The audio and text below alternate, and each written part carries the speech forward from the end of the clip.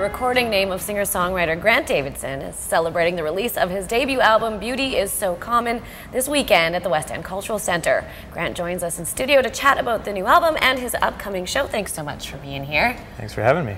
Let's talk a little bit about your music. I know you've been doing this for a number of years, but this is kind of the first actual Slow Leaves release. Let's talk about the songs and the lyrics and what inspires you. It's a tough question. You know, I guess I write from a fairly personal perspective. So a lot of the stuff is just sort of about my life, things that I think about. I get a lot of ideas from books, from movies. Yeah. Just write it down and make it musical. Yeah, something like that. I know that you collaborated with Rusty on the producer end of things for this album. You guys kind of have a cute little story about how you came together. Would you like to share it? It's very cute. Very cute. Do you like that I used the word cute? Yeah.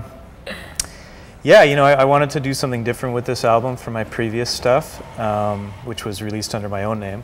And I wanted to bring in a producer just to get a different take on this. And so, yeah, I didn't know Rusty. I'd heard the first Imaginary Cities album, of course, that's his band, and I was really impressed by the production quality, so I sent him an email. I figured, hey, he's from Winnipeg, I'll just give it a shot, and we connected over that, and you know, it worked out really well. We became really good friends, and yeah.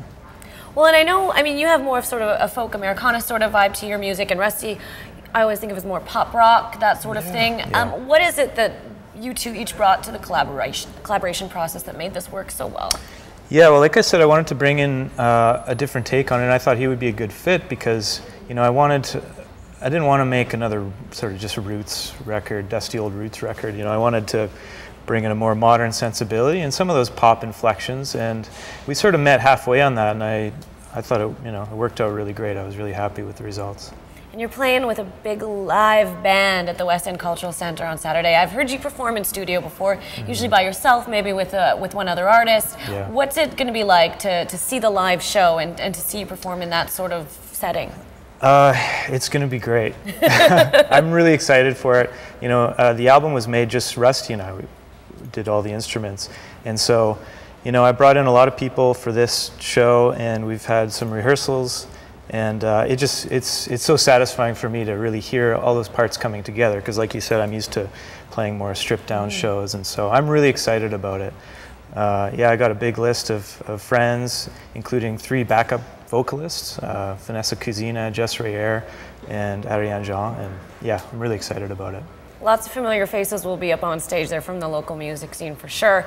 Grant's going to play a song for us, a little bit more of a stripped down version here in the BT studio coming up in Sound and Words. Thanks so much for chatting with us, Grant. Thank you.